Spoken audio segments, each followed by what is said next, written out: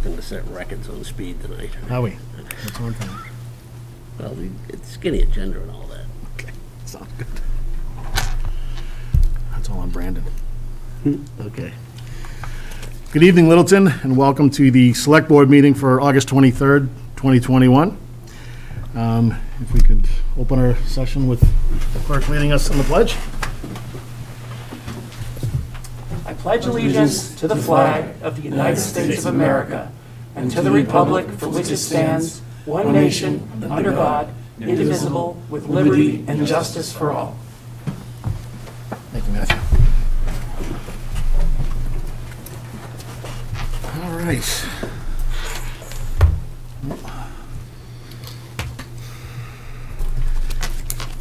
All right, we do have a relatively light agenda tonight, so I'm under some pressure to break some records here tonight. The agenda is as follows. We've already done the pledge. We'll do a reading of the mail, which will be done by Mr. Ansaldi. 6:35, we'll get into informational presentation, which is going to be done by our newest legal, it is legal, but Eagle Scout candidate, Brandon Lavoie. At 6:45, Department of Board updates and requests. We've got a few. Littleton Community Television is going to talk to us about our contract with Comcast. Elder and Human Services has an acceptance of donations again. Department of Public Works has a contract for us to approve, and the Fire Department has a presentation relative to a new ambulance. At 7:05 or thereabouts, we'll have public input, an opportunity for anybody in the audience that wants to be heard to do so through the chair and just kind of follow our format, or just be recognized through the chair. Please raise your hand, be recognized, identify yourself, your name and address, and then come to the podium once you are recognized by the chair. And then we'll have member updates. 7:15-ish, we will have fiscal year 2023 draft budget calendar. That is going to be the first calendar we'll be going through with our new Director of Finance and Budget, Alicia Nunley Benjamin. At 7:25, special town meeting update on insertion of articles and some information on the personnel bylaw amendment. 7:35, town administrator, assistant town administrator update, a number of different updates from them. And then we will do approval of minutes and adjourn sometime around 8 o'clock. That's the over-under.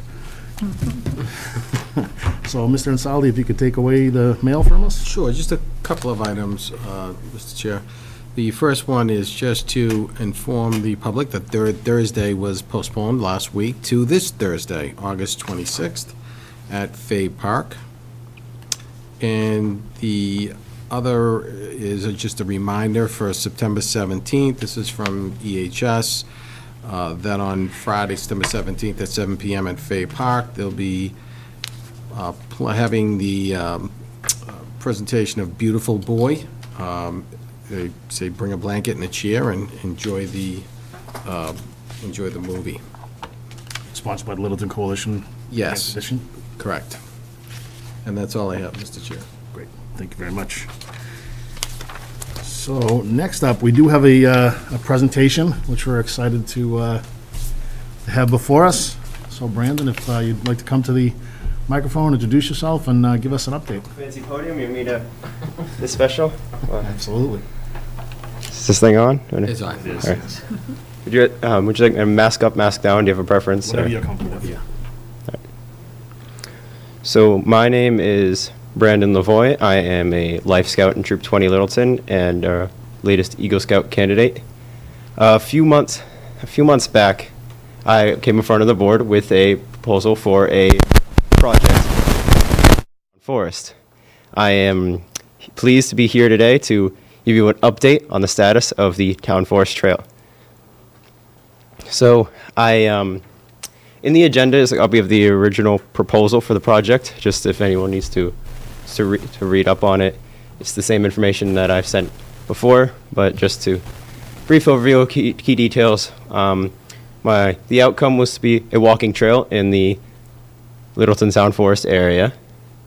The project bounds set with Miss Green, Mr. Finley, and Mr. O'Neill were to be around 4 to 6 feet in width, just a good walking trail. And the length was just from point A to point B, which was the edge of Harwood Avenue, to what's the newly Durkee Farm Estates, the edge of, I believe, was Douglas Road. And the task was to just basically blaze the initial trail so that you could walk from end to end. Next slide, please.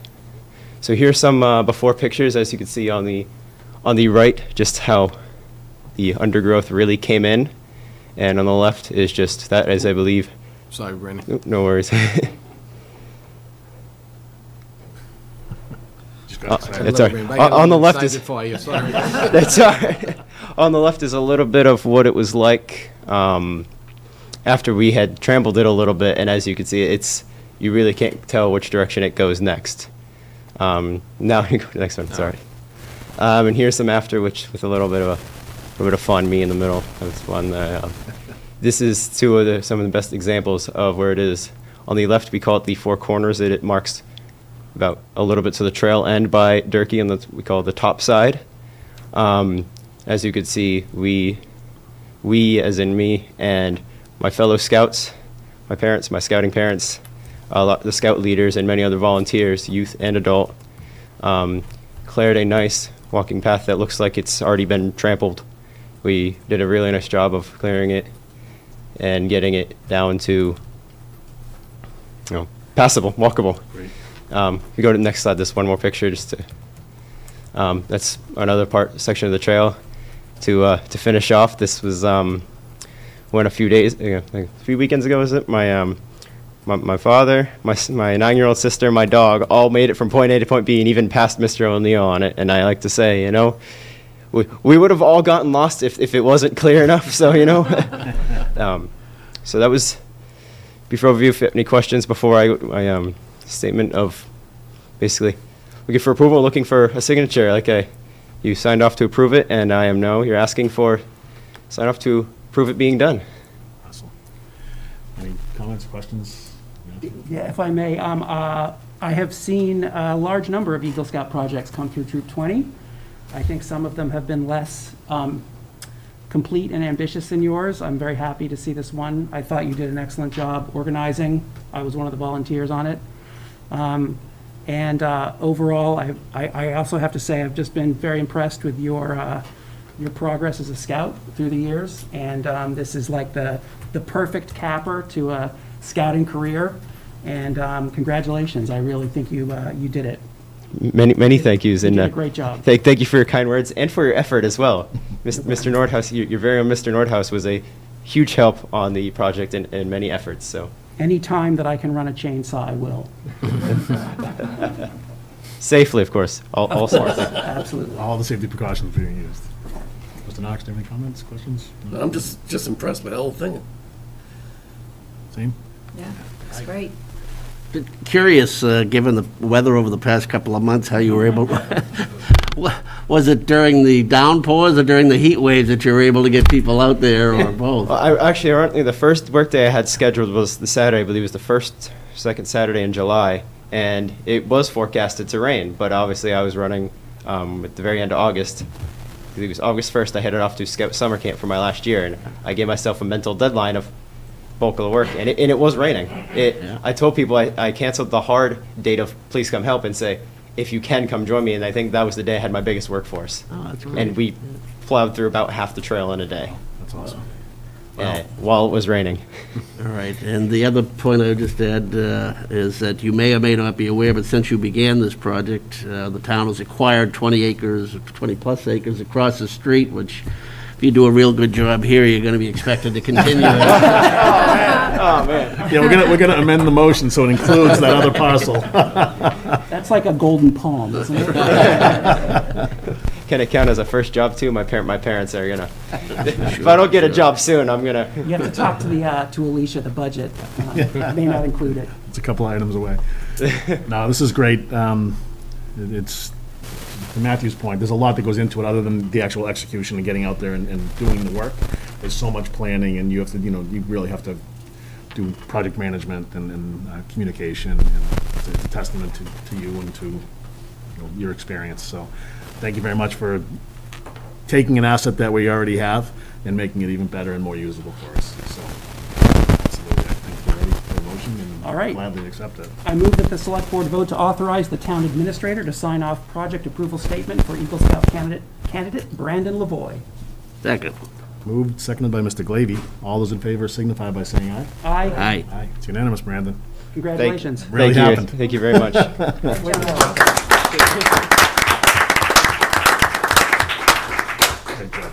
Thank you. Thank you. You can swing that by anytime. I'll sign that. Thanks, Brandon. Excellent. All right, love when we're able to do those. Good stuff. Great project. All right, next up, we're 2 minutes ahead, Paul. Check. Department board updates and requests. LCTV Comcast renewal contract update. Great. Please do. Actually, come right up to the microphone, that'd be Podium. great. Yeah, thanks. Hi, my name is Bill Vales. I'm the chairman of LCTV. And our task was to negotiate a contract with Comcast for the next 10 years. And we started that, it seems like eons ago. I think it was the better part of 8 months. And we have a agreement now. It's been transmitted to Anthony to turn over to the board with the recommendation of the LCTV Advisory Committee that the board accepts that agreement and signs it. We feel that it's a good agreement. It's a 10-year agreement. It maintains the 5% gross annual revenues across 10 years, which is consistent, or I should say the same, with what the previous contract was. It provides for $150,000 across 10 years of capital funding. And it also provides for the acquisition at Comcast's expense, including the installation and the maintenance of some SDI equipment for encoding to replace old modulators that we have in there. And we got that at their expense. So we think it's a good deal. I'll say. Any questions? Go ahead. No. I was just going to say, in light of the number of people that are cutting the cords and everybody's doing Hulu and Netflix and Wi-Fi, and, you know, the streaming and all the different services that are out there today, so the Comcast and their competitors are scrambling to try to find ways to make sure that they maintain the revenue. They're trying to do it not so much on the backs of their users, and some would argue otherwise, but the fact that you guys were able to kind of maintain the $150,000 over 10 years, it sounds similar to what we had in the last contract. Actually, that was quite an increase. We had $50,000 over the last contract. This was $150,000 over 10 years. I call to your attention just how much LCTV has grown in terms of the product that it's produced in 10 years and the various mediums that we've moving our content to. So. We're absolutely fortunate to have the team that we have in place, Yeah. the advisory committee, and certainly you guys went to bat on behalf of the town, and it's very much appreciated. I don't know if anybody else has any comments or... Just a couple of points. Thank you, Bill, and your team. It's a long process. I'm trying to think of, boy, it was years ago now when you and Attorney Epstein was in here with you when you were... It wasn't me, it was probably Yeah, it was Alan McRae, I think, yeah. Your group, but at the time, a couple of, there was a lot of angst over what might happen at the federal level in terms of change in FCC policy towards the whole nature of these things. Do you have any kind of update on that or insight?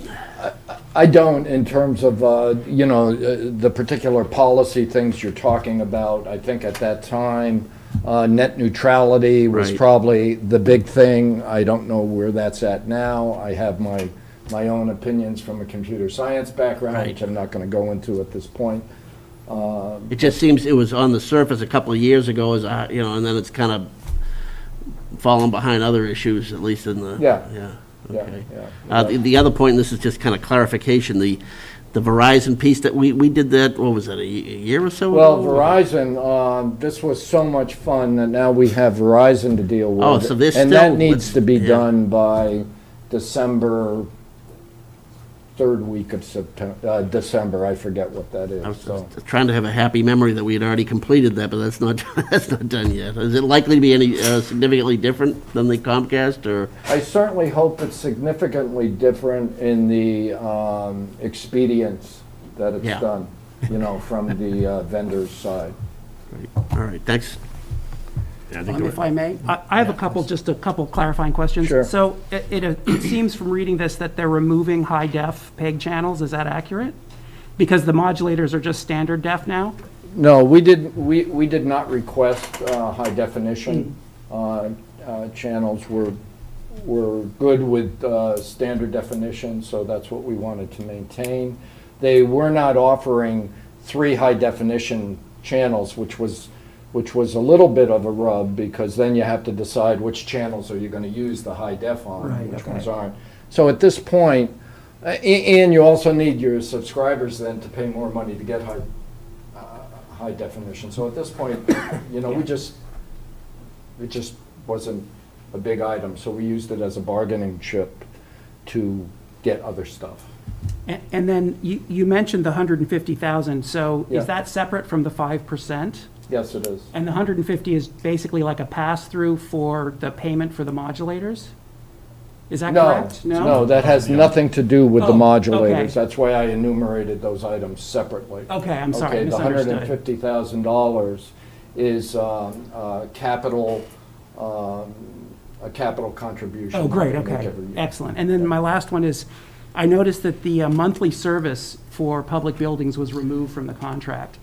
It's in 5.6, there's free drops in monthly service, but the monthly service was gone. Yeah. Are we just not using it? or- Yeah, you know, I asked that question only 3 times and didn't get an answer for it.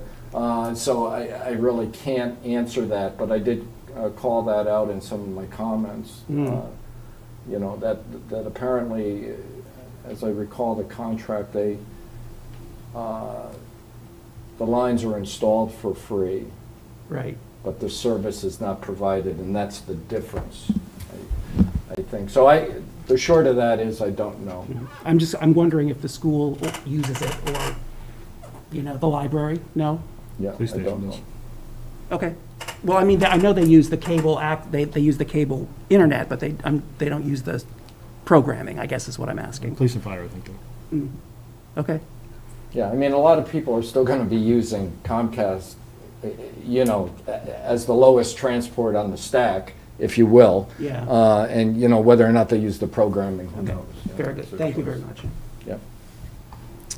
All right, it all sounds great. Hopefully, the next negotiation does go more quickly. I think there was some changes with their government hope so. affairs liaison and that kind of thing, so. This was really, just Challenging. came down to the wire, Yeah. right, Anthony? Yeah, and Bill really did a tremendous amount of work. He's been on top of this. He was amazing, Bill. You did a great job. Yeah, I know thank it was difficult, especially Comcast wasn't the easiest to deal with as far as getting information from them, but Bill certainly kept on top of them, so.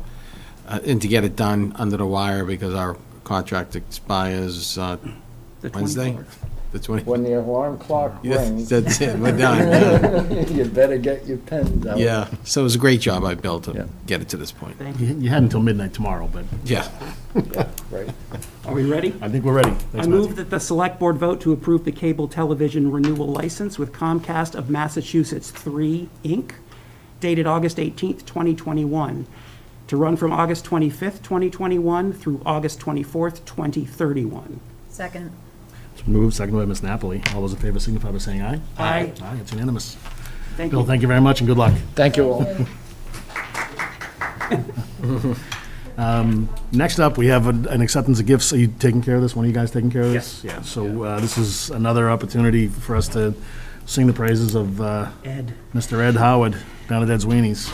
You taking the lead, Joe? Yes. Go ahead.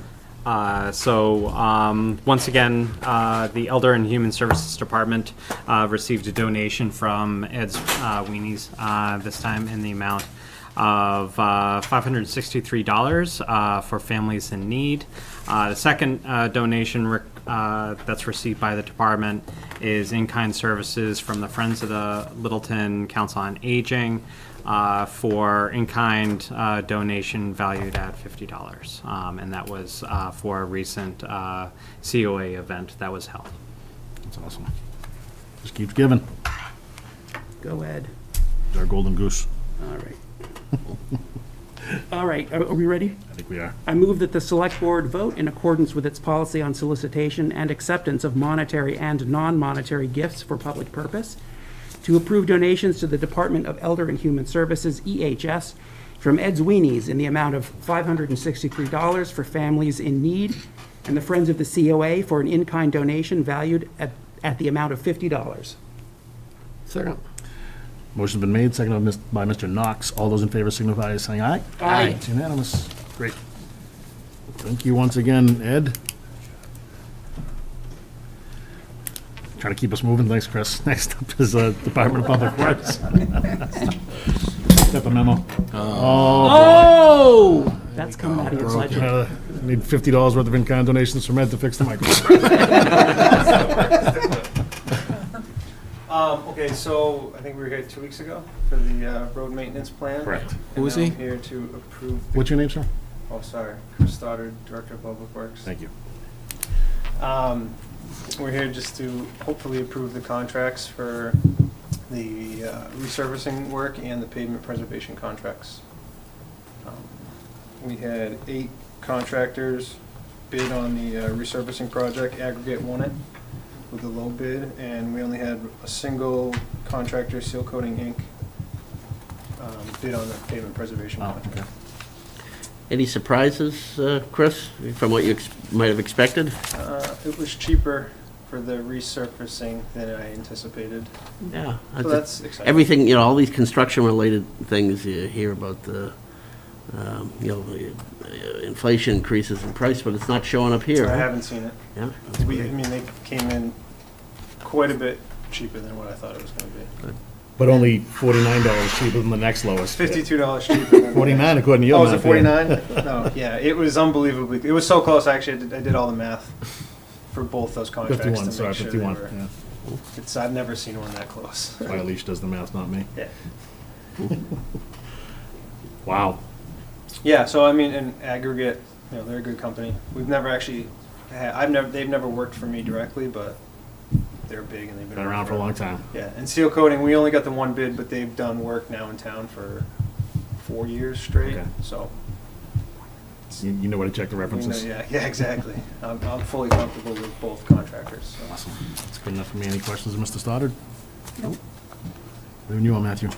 I move that the Select Board vote to authorize the town administrator to sign the contracts with Aggregate Industries, Northeast Region, Inc. of Saugus for resurfacing and related work, and Seal Coating, Inc. of Braintree for microservicing, cape sealing, and crack sealing.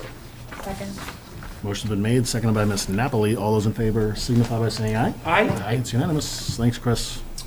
Appreciate And all do the you wanna- background information on it. What do you got? Do you have a picture of the? So, 2 weeks ago, I got it. The door knocker? Yeah, the door knocker. 2 weeks ago, we talked about the door knocker. It's in their packet. I think you all have one in your packet. Yeah. This is the example that we're running with. I can do that too. The camera. It's fairly simple. We have it out. We're hopefully after tonight we can go out and order these. The other thing too is since I think it was back in June when we kind of formalized the department becoming a DPW or being referenced, Ashley and I went out and kind of solicited some ideas to try to create a new logo for the department. Obviously, all of our memos and stuff will still reference the town seal with it, but this is kind of the idea that we were thinking of. I don't know, It's up on here, too. more just a informational thing, kind of getting you guys' feedback on it. We think it kind of, shows everything we do: construction, snow plowing, parks, and the transfer station, and we kind of think it's pretty neat. So we just wanted to kind of get your feedback on it and see what you guys thought. This would kind of be the new seal. We put them on the trucks, shirts and stuff like that. But like I said, all the memos would still have the town In seal lieu of the town seal? on the truck itself. But any formal documents would have the town seals with it too. And again, this is this was our idea. Concept. Yeah. I mean, I like it. It looks nice. I just don't see the need to lose the town seal. Its visibility is not huge anyways. It's one of the few places you see it is on the cruises and the town trucks. The only thing I'd offer is that there are some communities that'll have the town seal, like at the quarter panel, a smaller seal. It's not the door size seal, but at the corner panel, We actually have right above some. or below where the number is. Yeah, we have some, they're about 4 or 5 inches. So I agree with you to that extent, and I think that maybe if we can be sure to continue to on the include a vehicle, seal yeah. on there. Yeah, no, that's not an issue. Like I said, we still have them for the smaller vehicles. I like it. Yeah, I think it's, It's good. I do like it. PRC has their logo and Yep. it's Yep. Yeah, it's- LCTV, so yeah, I like it. captures it. I can't think of anything that's missing or Right. anything that's going to surprise us and be offensive to somebody else. I can't see that there. No, looks No, pretty. no, it's good. Should have some of the summer help weed whacking. It's one of my favorite Yeah, memories. what about the sidewalk plow? I think, could you put Yeah, that in there I somehow? know, we could, to replace the truck plow. Looks It's good. just iconic, is all I'm saying. So, that's it. Great. Thank you. So we don't have any course of action we need to take on that, just, we're not gonna stop you from doing it, I guess? Right. Yeah, it was more just a, Courtesy? if you yell at me and say stuff, no. Got it. Thank you, Chris. Thank you. Thanks. Next up, we have, Chief Welcome back. Clancy, Fire Department. Interim Chief Tom Clancy. Yes, thank you. Good evening, everyone. Good evening. Good evening. So, in July, we had a department head meeting, at which point it was discussed about working on our 10-year capital plans. So, as I looked into purchasing a new ambulance, I reached out to a vendor who then informed me about, and for those who've driven by a car dealership, you can see how scarce the new vehicles are. Well, it's no different with the chassis for the ambulances, and they're having a real problem getting chassis. So as I looked at, as we wait till next spring, say it's an annual town meeting, the conservative estimate I got from 2 different ambulance vendors, I'd be looking at the end of 2023 before I would see a new ambulance. Because as of the 11th of August, the order period for the 2022s had closed. So ambulance companies buy in bulk. They buy bulk chassis, and when they're spoken for, they're spoken for. So I reached out to Anthony. We had a discussion, and later that day we had a conference call with Alicia and Sean and Gary Wilson, and just talking about how this is really a priority, that I can't wait till the spring. We had an ambulance that was ordered. The order was canceled for fiscal reasons. That ambulance, I looked into it. They built it, but built it to a different specification that won't work for us. I was fortunate enough to find a vendor that has one built, and as of had a demo in production, and 2 weeks ago got the chip for the chassis. So the chassis is now en route to the factory, where it takes approximately 6 to 7 months to build. I have 2 ambulances currently, 2012, which is pictured here, Medical 2. It's my what I'll call the second ambulance. It responds to second medicals. It's a 2012. It's got 107,000 miles and counting on it. Last year we spent $10,000 in repairs to it, including the turbocharger. At the time, we needed new ambulances, and we bought ambulances back to back. So this ambulance was scheduled to be replaced in fiscal year 20. It was put off, and we need to replace it, and because I need to, I can't wait till the end of 2023 to replace these. And both ambulances I have 100,000 plus miles. So you go to the next slide, Anthony, please. So here's a drawing of an ambulance, which this is a concept of what's going to be built. We have $100,000 that's already been approved, and for lack of a better term, free cash available to us. I know there's a number up there of 325. The number's more 320. I've worked with the dealer. I've taken some stuff off the ambulance to cut the cost down. So I'm coming before you this evening to ask if we could approve money to buy this. My other ambulance on the third slide is Medical 1. That was scheduled to be on replacement this fiscal year. But in 19, I put a new suspension system in that to give a better ride for the patient in the back of the ambulance. Also, during COVID, we used CARES money and we put in a new cot loading system that enables the EMTs to not have to lift the patient. So my plan going forward would be to, at Springtown meeting, come before you with a request for $15,000 to $20,000 to rehab this paint-wise and get another 3 years out of it as my backup ambulance versus coming in and saying back-to-back years I need $300,000. And then we can utilize money from the ambulance account if working with the finance director that we keep money aside to put towards buying the next ambulance so that in 4 years we're making a money transfer from the ambulance account versus capital. But by moving this ambulance, this one now runs to every medical. It's the first due ambulance. So prior to this getting the new suspension system, the ambulances were alternated. 2 groups use one ambulance, 2 groups use the other. But now this just gives us a much better ride for the patient, and this ambulance responds to everything. So now its miles are up to, we're getting close to 113,000 on this, and it's a year newer than the other one. So if I can, Mr. Chair, Please. just as a reminder, so yeah, the purchase of the ambulance was put on hold last fiscal year because we were concerned about the payment, the offset payment that from the fire department ambulance revolving fund to the operating budget. The numbers are looking a lot better so far. And then with the information that Tom gave, certainly we recommend that we start. We have 2 warrant articles that were already approved. The one that was from the annual town meeting of 2020, that was for the $100,000 that Tom's references. And then in the special, there was the additional $250 that was a borrowing article. And to Tom's, what he mentioned about paying for that possibly out of the revolving fund, we'd like to continue with that right now and go through the plan with the borrowing, but we may propose, because we have certainly a plenty amount of time before the ambulance comes in, that we may look at another funding source for that $250,000 as opposed to borrowing again. But for the time being, we have all the authorizations in place to proceed. That's my key question, yeah.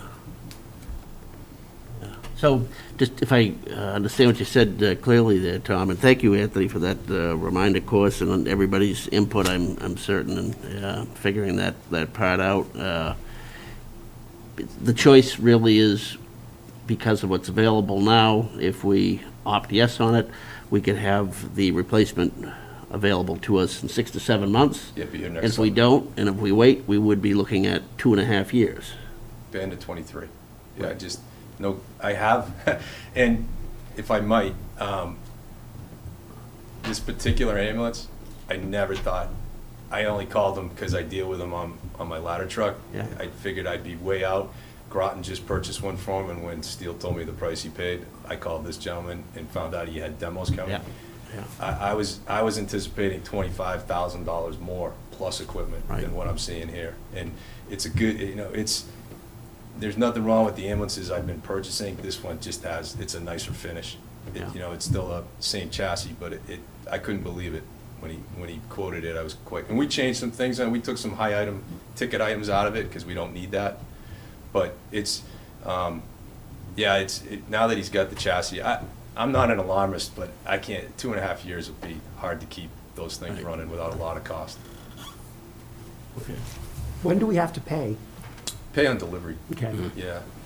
Some So- items like fire trucks, for instance, Matthew, you can Progress pay? you can prepay the chassis and get a discount, but the way we pay, you have to have a title to pay up front type of thing. Generally speaking, from fire trucks, I haven't bought these since 2012 and 13, but that's how we've generally bought the last few fire trucks. We prepaid the chassis for the discount, and then you pay at the end.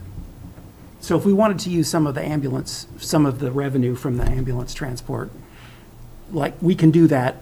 We could use that when the ambulance comes in to offset some of the borrowing, for example. Right, and that's Okay. what we were talking, that's what I was referencing earlier, that you may see a different warrant article for that, to finish the payment of that. Thank you. And Matthew, when it's time for a motion, we just read the one on the screen because I changed the one in the packet. Sure. Thank you. Tom, get a question for you, and I get the question a lot about, there's different types of ambulances. There's the van type, there's the type 1, which is what we use, correct? Which is built on a truck body, better for New England snow, it can get you there, versus the ones that look like the type 1. The type 3, I think, are the ones that look like the type 1, but they're on a van body still, so they don't, for traction purposes and things like that. Although they're cheaper, there's a reason they're cheaper, because they don't do everything that type 1 will do. Am I getting that right, or? Yeah, it goes down to check, it comes down to equipment. So the type 1, the box is bigger, like you have outdoor space, compartment storage on the outside, whereas a type 3 is a van, and like a Sprinter van type, and there's no outside storage, it's all inside. So for a basic life support, or what they call a transfer truck, so your relative is in the hospital and they need to go to rehab, that transfer truck picks them up and takes them. They don't have SCBA tanks, air packs, they don't have fire gear, they don't have all the stuff. And now we're ALS, the paramedic unit. I can't fit the equipment on those type. And secondly, we had a 4-person transport the other day. So it was 3 firefighters and a gentleman that was very, very large. And it can't handle the weight. So, and that's not a common occurrence, but we used to have the van style, and that was the issue, was you get a bigger GVW, gross volume of weight, on a type 1 chassis than you can on a van. And I couldn't fit all the equipment in the van style without the outdoor compartment. So that's why we don't use the vans. They can't, you're around 14,000 pounds for a van style, 18,000 for a class 1. So that's why we go with class 1. And that's why all the fire departments are doing it now. It just can't handle all the equipment we have to put on it, especially ALS. Okay, so yeah, I think the type 2 is the van style, but the type 3. Type 3 is the van. Type 1 is the What F550. you've got and what you're proposing to get. Yep. But And unfortunately. I'm just going based on my research, and I know. I've sat down with 2 different ambulance outfits that do strictly ambulances. Yep. They don't, they're not a fire department, they're Right, strictly ambulances. and it's like, my son's running around the streets of Lowell now for Trinity in one Exactly. of those ambulances, but he's dressed like I am every day, except when it's cold, he wears a jacket, and he doesn't have to put on bunker pants and a gear and an air pack that we have to, because we can't move that stuff to the truck, because they respond to everything. So I understand, I know, it's just, but that's really what it comes down to, is we can't, the trucks can't handle the weight of the equipment we have to carry, and sometimes when you get that many people in the back. All right. Thank you. Any other questions? No, I appreciate everybody working together on this and the Yep. foresight So do I. involved here. Yes, and if I might, I don't know, I had a conversation with Alicia this afternoon. I thought I was gonna see you like 6 times today, and that just didn't happen. So, I saw the packet, and that's the number for the ambulance, but it's the ambulance and the equipment. So, So what's the dollar amount? 320, 320 even? Even? So you want, Okay. yeah. And all right, so just change the number to 320. Yep. Okay. Thank you. This is Lifeline? Yes. Okay, fine. Yeah. New It's- England Fire and Apparatus was last year. That's who I generally do. It was like 304. This was right? less. Really? It was Yeah. so it wasn't with equipment. 304 was the number last year without equipment. Yes, right, because there's certain equipment that I can't take off the old one, and I have to Outfit have. them, yeah, got it. Yeah, but I am gonna be under. Haven't missed one yet, and I don't plan to start today, so. Since Alicia's in the room, do you have anything to add or any comments relative to the financial impact or?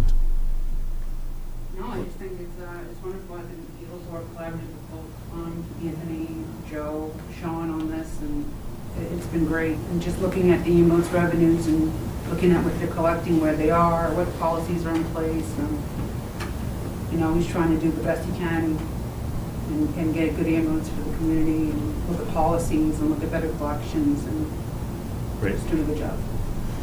Thanks, Alicia. You can pay her later. No, Sean wants to go to Ed Weenie's now, so. I think that's gonna put me back. All right, there's no other comments. All right, here we go.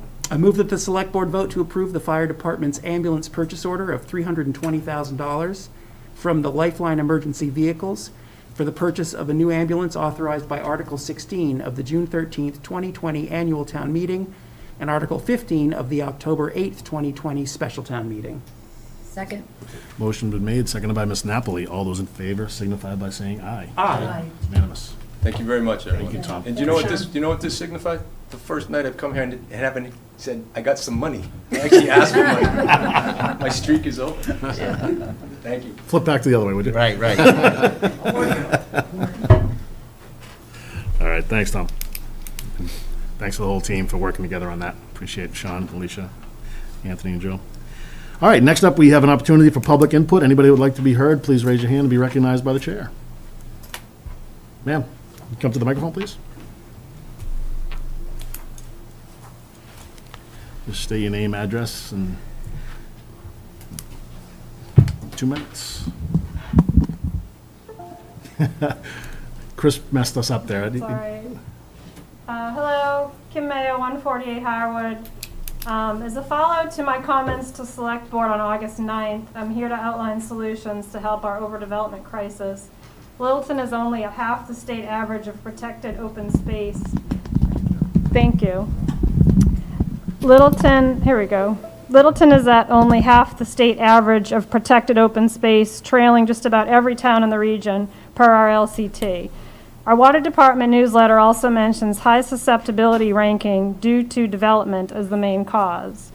Anyone interested, search open space on Nextdoor and you'll see our regional dialogue so far has included residents of 14 towns and Littleton. The general perception is Littleton favors developer interests, which is reflected in our failing open space grade. We are way out of balance.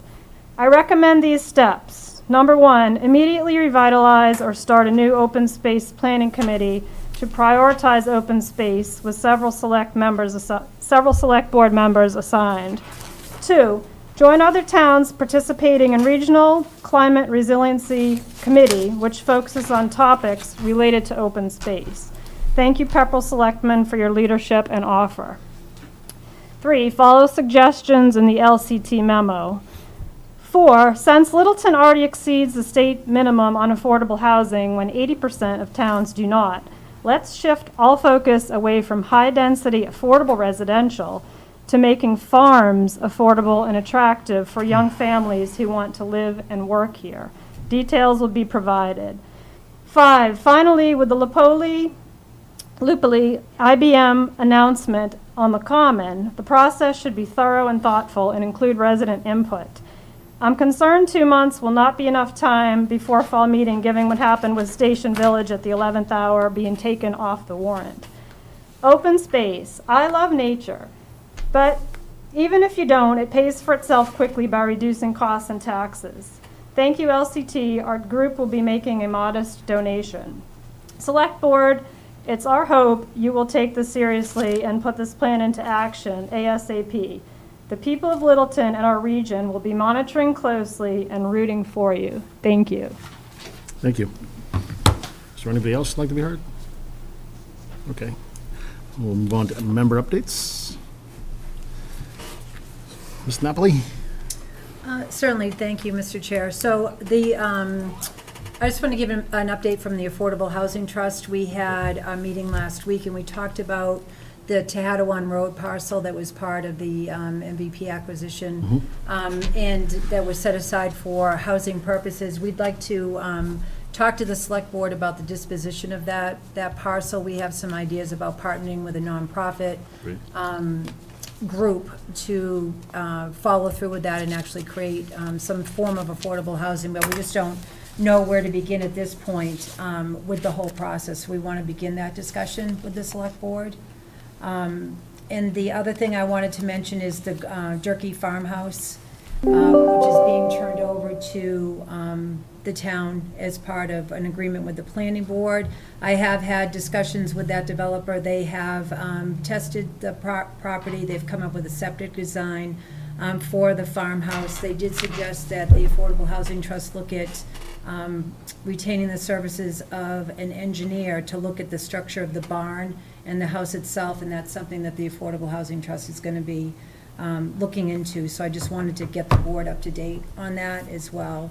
And I just wanted to remind the public, there's still 2 seats available on the Master Plan Implementation Committee for citizens at large. If anyone is interested in that group, to please feel free to submit an application through the town's website. We'd love to have you come on board. And the other thing I wanted to just maybe do is call on Mr. Layden, who's been extremely helpful with the Littleton Station area committee meetings. And you had brought up a statistic about, speaking of open space, just the amount of open space that the town has been able to save most recently. I thought it was an interesting statistic that could be shared with the public. Yeah, sure. One of the things, and it helps sort of as we, just prepare a 2020 annual report. We have all the town meeting articles, and it had occurred, to some of us on staff that we've actually done a lot over the last 12 months, and that in the last 12 months, we've essentially permanently protected 100 acres. That's through Tehadawon, that's through the donation from Amazon, that's through some of the open space that was accepted at annual town meeting, also some of the water property. So one of the things is that there's a lot of types of projects that get all the front page coverage, economic development. That's something that's really out there in the open. But one of the things that we do, and I believe the board knows, especially MVP, that was not easy. It took a lot of work, and it takes time. But that the town has taken a lot of actions in order to permanently protect land, and just adding it up, everyone kept spouting off numbers during that meeting. It's like, you got over 100 acres there just in the last 12 months, and that is something to be recognized. Thank you. Thank you, Ms. Napoli. Mr. Glavy. I'm all set tonight, thank you. Okay, you bet. I, just very briefly, I've been working on Housing Authority stuff, and I had a great conversation with Jamie Eldridge today, but also a resident reached out to me unbidden to help with some substantial advice, and I just thought that was a really nice gesture, and I feel very supported. Sometimes this is like banging your head against a wall, but not today. So go team. Great, thanks, Matthew. Mr. Knox. Anthony's already mentioned it, but I want to bring it up again about third Thursday on this Thursday is postponed. And I want to bring it up because we've gone almost 2 years without one, and this is the only one of the year. So if people can drop by to support that, it'd be appreciated. Great. I've got a couple things. One of them is relative to the HCA. That's fine, you can leave it up there. Relative to the HCA for collective, that's a work in progress. So just as a general update. Also working, Paul and I are working with the augers and trying to make some progress on the orchard. Nothing really to update on, but we do have a meeting scheduled for tomorrow. So hopefully we can have some updates at our next meeting. Also, I had mentioned that I had reached out as a member of the Select Board and Economic Development Committee to Peter Milano, who's the Senior Director of Mass Office of Business Development, and got a meeting scheduled for next Monday, which I may pull one of the two of you in, as well as another member of the EDC, to discuss all things Littleton. There's a lot going on in Littleton. We had a preliminary discussion already relative to the sewer and the potential of the revitalization of the Common, the Northern Bank of Trust project, and certainly the IBM property, the train station. So there's a lot going on, the Amazon development. So they're kind of interested in what's going on in Littleton, and I'm excited to have that meeting with them. I'm glad, Cindy, you brought up the fact that there is a lot going on when it comes to our open space. There's a project going on right now. I think Mr. Mullen and Kathy Miller, as well as Sean, are working on trying to identify what spaces we have, whether they're in tax title or just spaces that we've either acquired over the years or been given over the years or taken through, taken title on. So there's quite a few square feet, a lot of acres that are available to us to make some decisions on and see how we want to approach that. But I think that some of the information that's been communicated from this podium and on the internet is erroneous. It's outdated, and I think that we have a lot of great things that we're working on, and I'm very proud to be sitting with you guys and have put, I think it's 104 acres into the open space coffers over this past year alone. So I hats off to all of us and to all those that were instrumental in making that happen.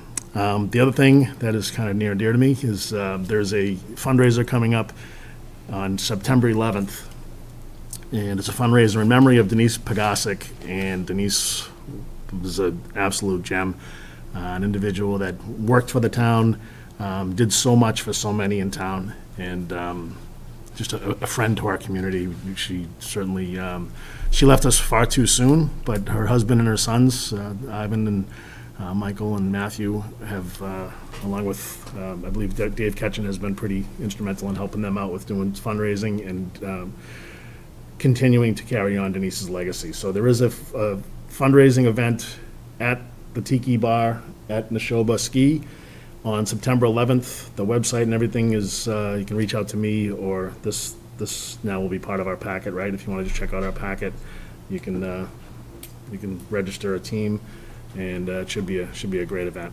So it's from 11 a.m. to 4 p.m. on the 11th.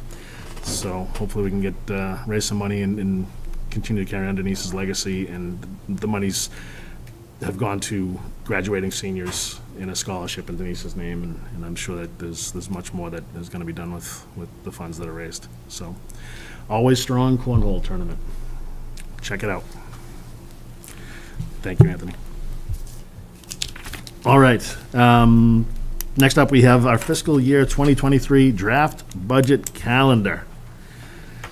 I feel like I should be tooting a horn or something to bring you guys up here for this. So I'm excited to say that this is the first meeting that Alicia Nunley Benjamin has been before us as a board. Welcome. Excited to see you here. Alicia Nunley Benjamin, Director of Finance and Budget. Thank you, your honorable body, for having me here tonight and being able to present the calendar to you. As we start to think about the fiscal year 23 budget, we're starting with the capital planning early this year in August. For departments to project 10-year capital plan needs based on 4 measures of priority. This will allow the town to better plan for large capital purchases, prioritize needs more effectively with limited town resources. It is our goal to present a 10-year capital plan with projected available funds for review and decision-making by your body. I will then present with Sean a 5-year financial forecast to the town in October that will be based primarily on financial trend analysis. I'll be working collaboratively with Sean on a PowerPoint presentation. I'm going to focus primarily on the revenues while Sean focuses, primarily on expenses. Budget documents will be issued to all departments in October with the instructions. I have met with Chief Assessor Kathy Miller, and who will be working diligently to get ready for the tax classification hearing scheduled for November 8th. We are being conservative as new growth could slow down due to the current economic recession. Final budget requests will be due November 12th for the town departments, and the school preliminary budget will be due December 10th. The preliminary fiscal year 23 budget book will be submitted to your honorable body and the Honorable Finance Committee by December 31st. I look forward to working with all departments, the Select Board, the Finance Committee, the School Committee, the Superintendent, the School Business Manager, and Littleton residents, and providing a balanced and transparent budget. Joint board meetings will begin January, starting with the smaller departments and having the larger departments meet on Saturday.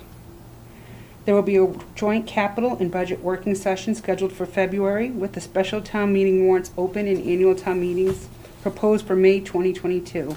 With the final budget book produced by March 31st.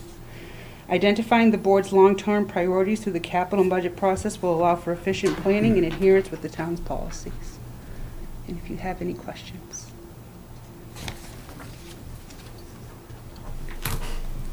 Wow. I love it. Thank you. This is succinct. It's delivering the goods. Please. Sure. Thank you very much, Alicia, and I appreciated some of the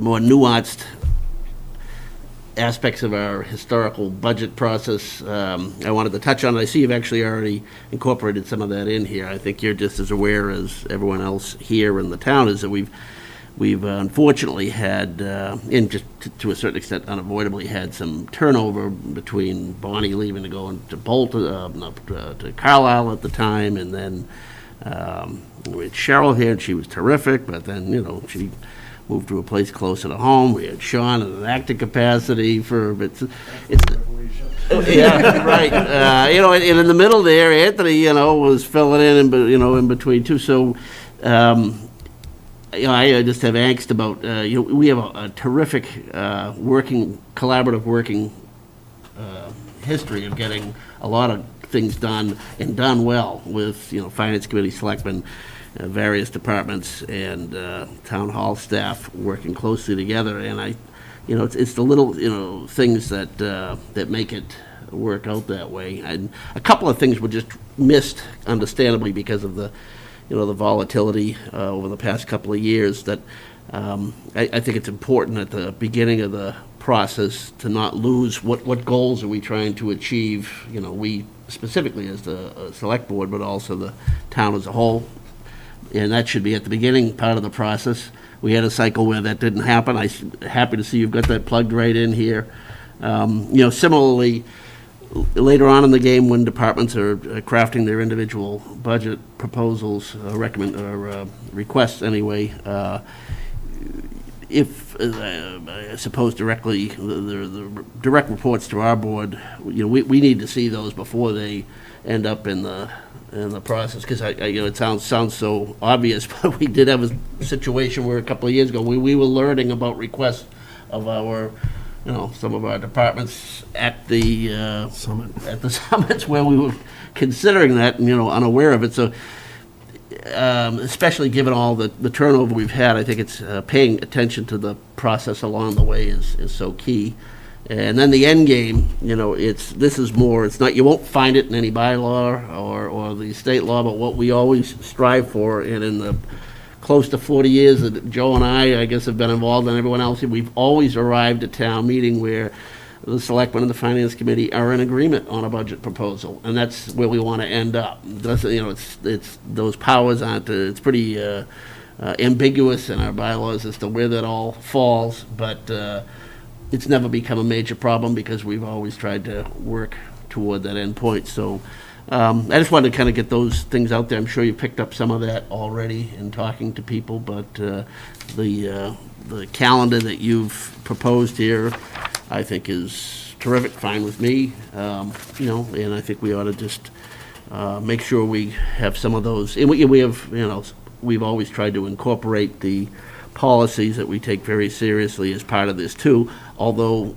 between turnover and the whole disruption of COVID, we haven't revisited those annually for the past year or two as we are obligated to do, and I think we want to get back on track on that. It's kind of a separate but parallel track with the budget process, but the ones that we have adopted and lived, taken seriously and lived by, I think have served us very well, but they're due for some review. And, I think you have identified a key problem area in our whole big budget picture in terms of probably improving our review and review process for capital budgeting.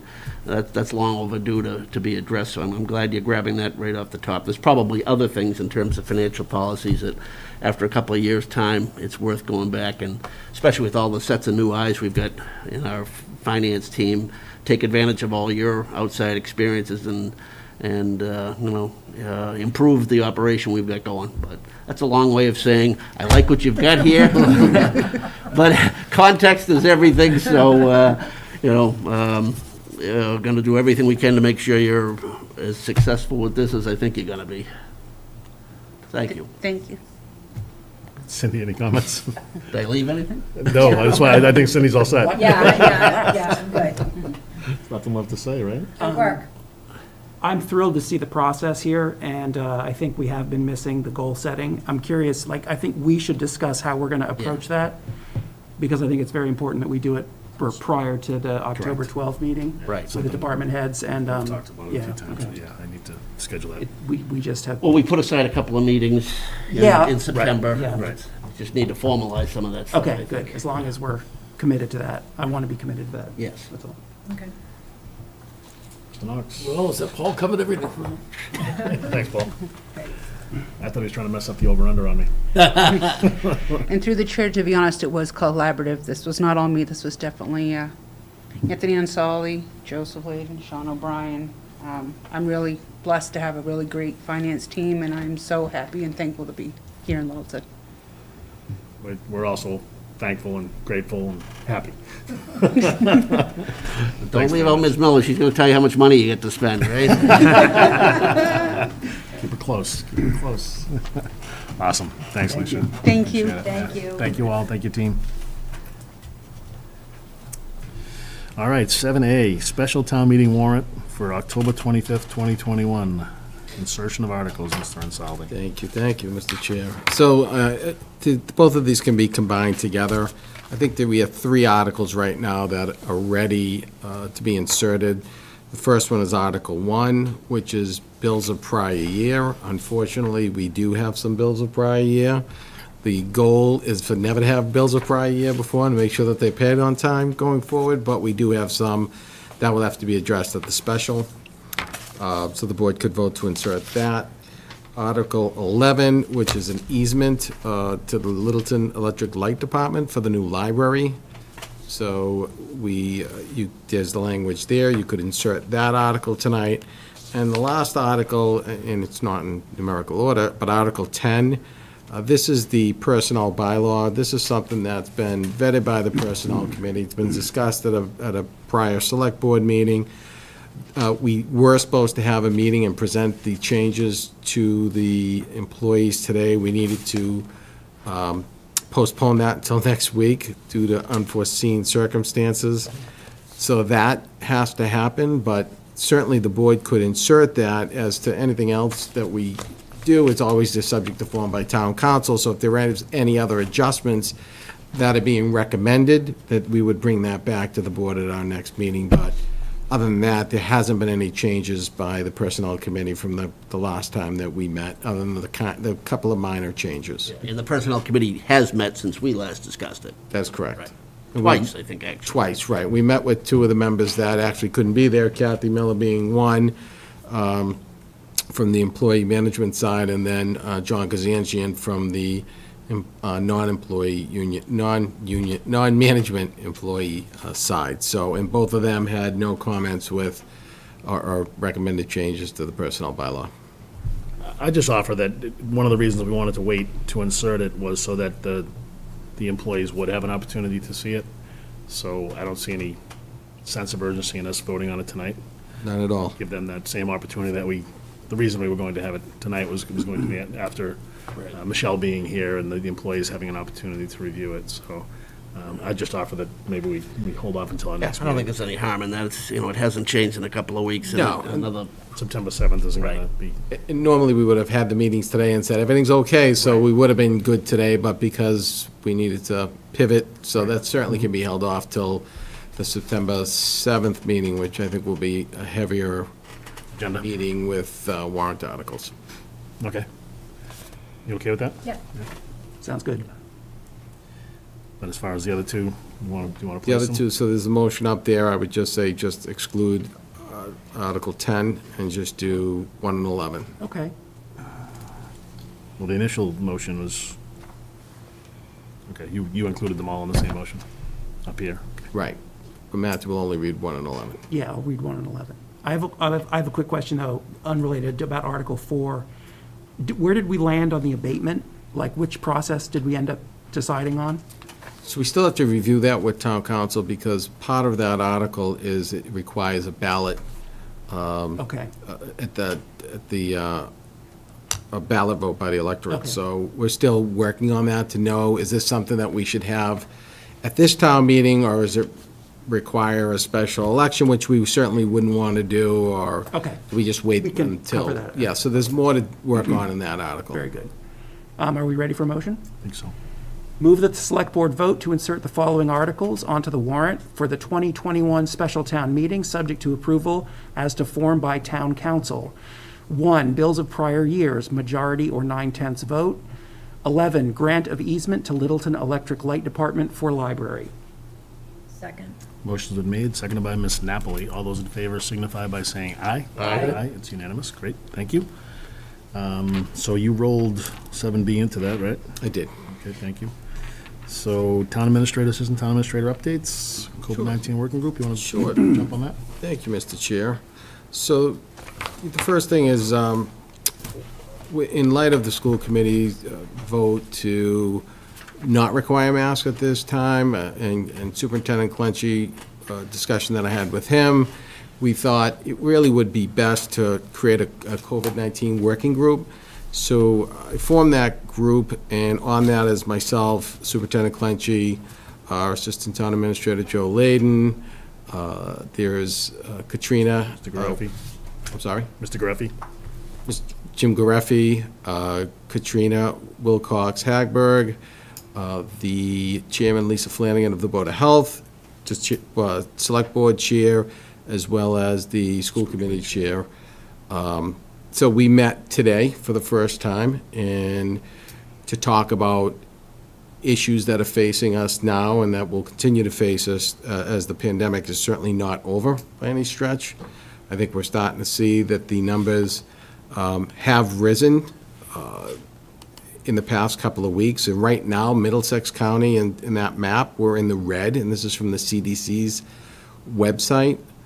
So what the committee wanted to do is be able to recommend something to the Board of Health and the Select Board at a joint meeting that's scheduled for this Wednesday. So what the committee was in favor of right now was really following the CDC guidelines, but not just looking at it from Littleton, but looking at it Middlesex County. And the reason behind that is because Littleton right now is in the orange, but our data always lags behind. So by the time we're red, it's usually the same time that the county is red. So we wanted to look at the metrics for Middlesex County and follow that guideline. So what does that call for in the CDC? Here is the latest updates from the CDC. Yeah, before you jump into that. Sure. The latest updates that we've gotten through Mr. Gareffi are dated the 12th and the 19th of August. Correct. And there were 12? 12 cases confirmed on the 19th, Right. right, which is the most recent 2-week look back. So, and what is the number that pushes us into red out of orange? Is it 15? I don't think they identified a number, but I percentage think it was population. that Middlesex was 2 weeks ago was also in the orange, and that we were trending the same way. So we're just a little bit delayed in that coming this Thursday, we would get the local data, and it was anticipated that then we would also be in the at that red. time. Right, but Jim also said that there's a cohort from a wedding that had a large percentage of the data that we were looking at. So there's, I mean, I don't think it's necessarily linear to Middlesex County, so I don't want to make that assumption. But on Wednesday, we did post for a meeting this Wednesday jointly with the Board of Health. They've got a meeting on Wednesday to discuss. Say joint, is it joint meeting of selectmen and? Select Board and. All right, so we're just finding, I'm just finding out about this now. I apologize. It's that we're just kind of confirmed it. I did ask Anthony to post it last week, and I didn't reach out. It was initially just going to be for us to be able to be present at the meeting, but I said in the event that all 5 of us there, we should post. So that's why the agenda came out today. Joe had sent out an agenda. It was decided on That's a single Friday. I item. was not here on Friday, and then the agenda got finalized and discussed with the chair, and then it got posted today. So that was really confirmed. No, and I've What got time is as it much on as I'm Wednesday? interested in, I've got a conflict. 6 o'clock?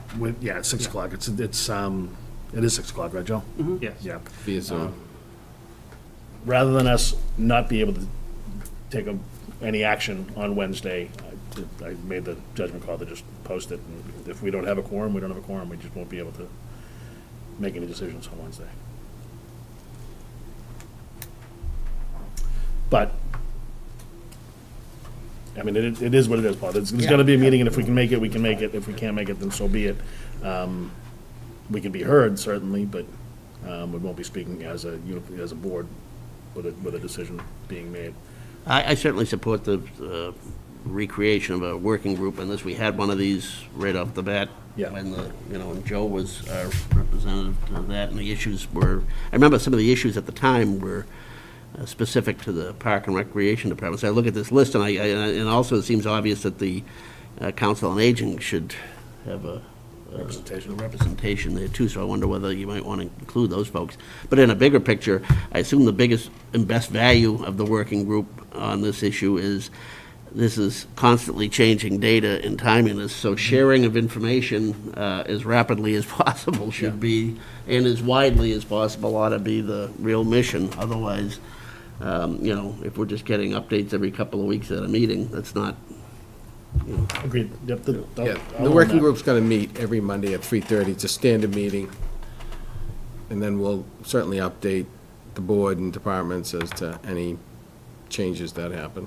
The chiefs were also in attendance. And the police chief and the fire chief were involved, right? But Elder and Human Services is a demographic that we even discussed today that we should have attending these. It's not really a voting body, it's just mostly it's an advisory group of, Right, kind of like the old chair of the chairs. but in terms of the board of just chairs. people who disseminate information to large groups of folks or have input Correct. from large groups. Correct. I mean, Park and Rec, as I say, would be similar. They have a big chunk of the town that they serve.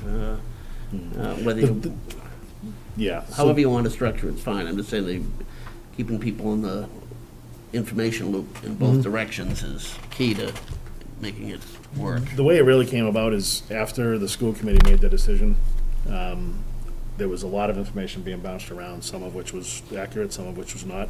And there was a lot of calls and going to the Board of Health and coming to us, and so there was a lot of information being bounced around. Anthony, Joe, myself, Superintendent Clenchy, I think that was it at that point. We just kind of got on a call, and Lisa. Oh, no, Lisa was unavailable. She wasn't able to get on the call. Just to try to, do we leapfrog what the school committee put in place? Do we allow them to be autonomous and follow their own duly elected board? It sounds like DESE is going to pretty much take that decision out of their hands within the next day or two, by putting a mask mandate in place through October 1st, in all likelihood, which certainly can change at any time based upon data. So, Paul, I totally agree with you. It's a very fluid topic, and very much should be disseminated as often as necessary, and too much information is not possible. But, so it kind of Unless came it's to wrong. be. Well, yeah, I mean, certainly we want to get in front of that as well. So we Right. want to make sure that data we have is good data. And there was some healthy conversations today about, personal liberties and whether we move forward with whatever CDC recommends, and that's what Anthony was just about to get into before I jumped in. But based upon the current uptick, I can give you my personal opinion. I don't think we should be mandating what grocery stores or restaurants or private businesses are doing in the bounds of the town of Littleton. I think it's a personal choice. But again, that wouldn't be a topic to be covered by the working group. That's something that ought to be debated at board meetings of elected boards, Agreed, Board of absolutely. Health, school committee, us. I agree with. I'm just giving you my opinion, Paul. Yeah, no, that's fine. But I think it's well needed to form this and keep it going, because I think we've all gone through it. Every day I read an article, you sent me an article, and I did some more research. This thing's bouncing all over the place. I don't know what the correct thing is to do right now, and I don't know what all the facts are, so whatever we can bring out to try to educate ourselves and the townspeople, it's fine with me. Yeah, that was the intent. I think, as Chuck mentioned, Commissioner Riley is asking DESI to grant him the authority to make mask mandatory through all the school districts through October 1st. So if I was a betting man, that's going to happen tomorrow. buildings. And that will take the burden off of the school committee, because that's going to be mandated from DESI. So that's just, like I said, if I was a betting man, that's going to happen. Certainly, we talked about other events. You know, the most important thing that we all can do is get vaccinated, right? For those that haven't, you know, we can't stress enough that that's going to help the transmission. But in the meantime, there's some CDC rule regulations that, or recommendations that came up. Fully vaccinated people to wear a mask in public settings in areas of substantial or high transmission. So because we're in a high transmission area in Middlesex County, it's really recommending that people do that. Added information that fully vaccinated people might choose to wear a mask regardless of the level of transmission, particularly if they are immunocompromised or at an increased risk of severe disease from COVID-19. So this is more items that will be discussed at the meeting on Wednesday, but I just wanted to share this with you. Also, we talked about doing some local vaccinations again, to try that. So with that, Jim Gareffi told us about the mobile vaccination van. So I did put a request into DPH today to see, I know it's last minute, if they could come out the third Thursday and park the van over there, and we could possibly get that information out there. They did say in the request, anything other than 7 days, it's unlikely, but, you know, we'll continue to try. So if we can't get it here for third Thursday, maybe there's another event that we can sponsor, maybe have the van up at the point, do it collaboratively with other communities. So those that want to get vaccinated, certainly it's easy enough to get the vaccine just by going to by going to CVS at Littleton or Westford or any surrounding community that has that. But if there's a way that we can do it, if there's some of our seniors that need help, we talked about using our COA vans to transport them to the bus. So we're gonna, if we can make it work for Thursday, that's great. If not, then we're gonna try to do another date to have the van. It's important to reinforce, we're not saying that it's mandated that people have to get the vaccine. We're just saying. No, we're just trying wanna to make make we're at about 73% townwide. Right. For the population that's been measured.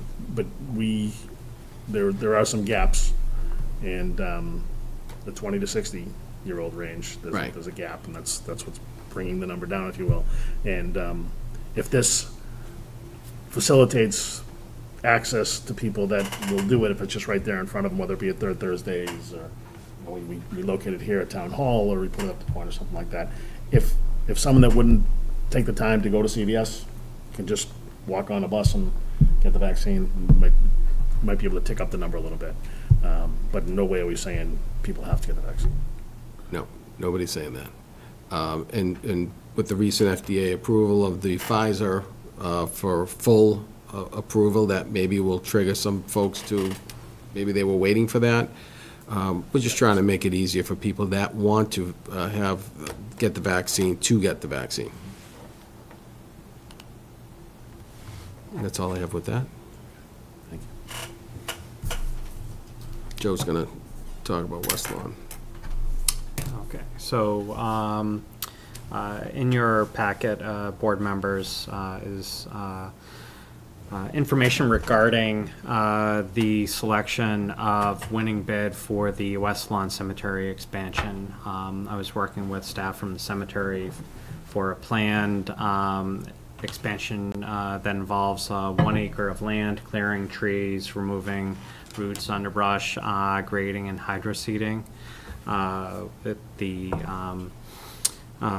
bid opening was back on August 13th, and the winning bid was MJ Cataldo. So from the board tonight, looking for authorization for the town administrator or assistant town administrator to sign a contract with MJ Cataldo of Littleton for the expansion of West Lawn Cemetery. Any questions? Yeah, just a timeline. I know we had, what was it, last fall we were over and got a little tour of the site, and I was just curious as to whether you know offhand, Joe, is this they hoping to get this work done before winter?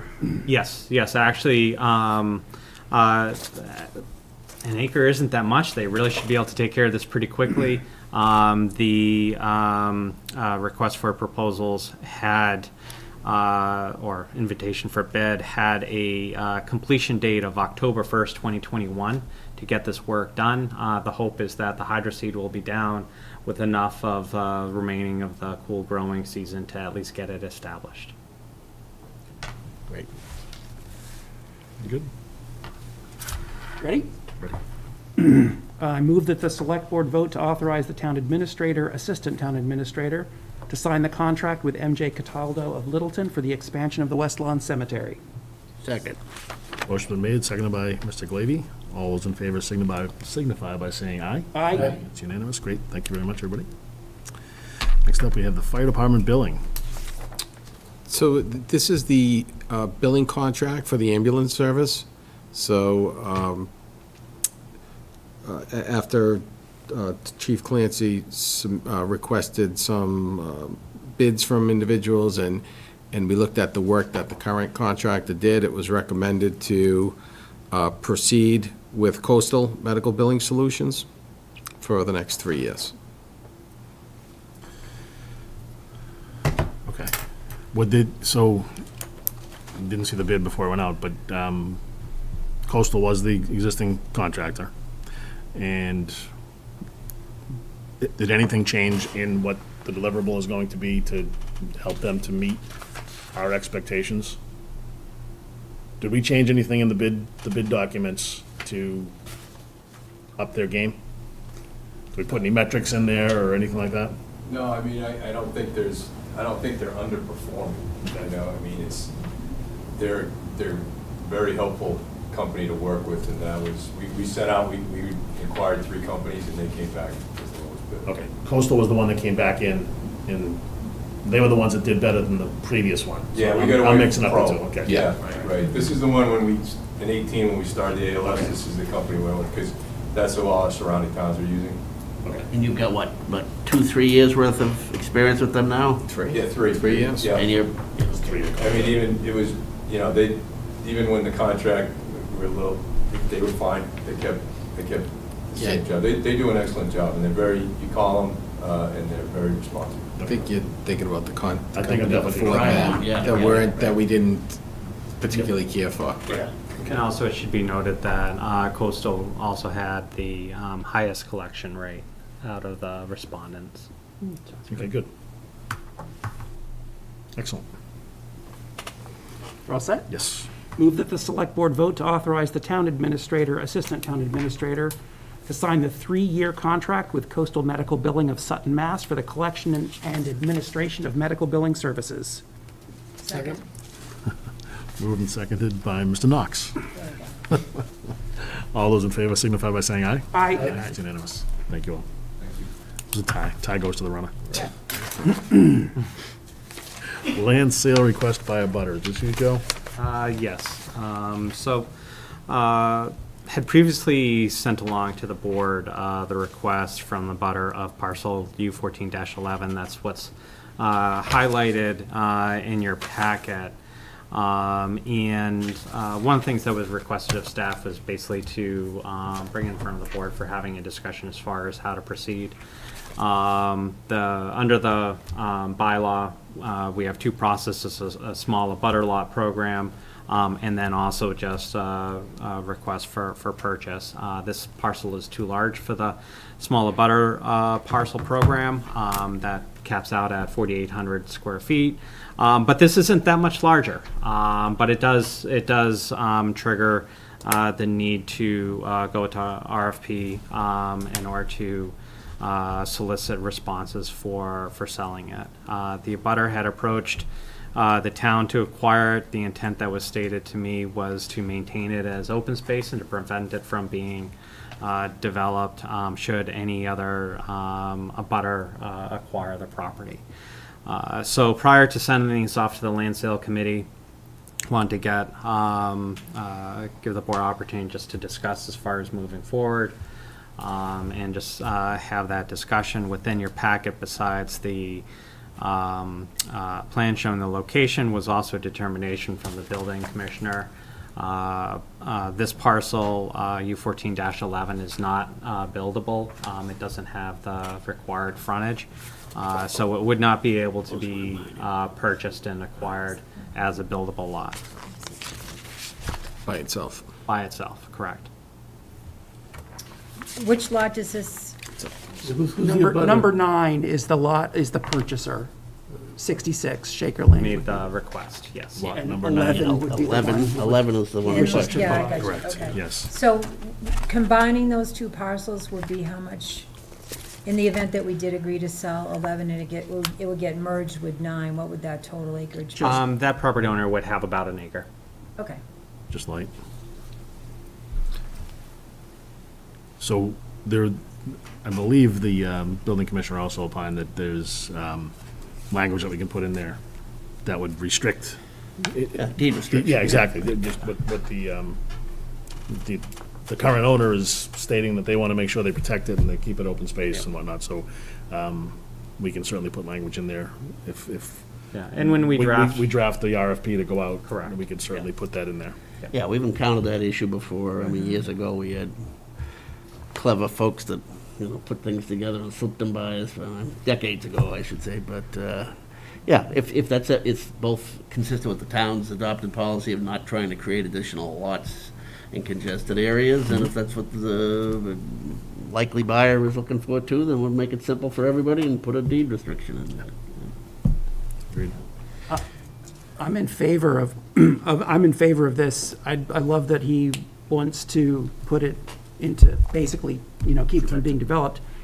What would the reality of, say, splitting it and letting him purchase 4,800 square feet of that without going to RFP, so that we don't, we can encourage him to do it at a price that's reasonable instead of, for some reason, having someone come and bid against him.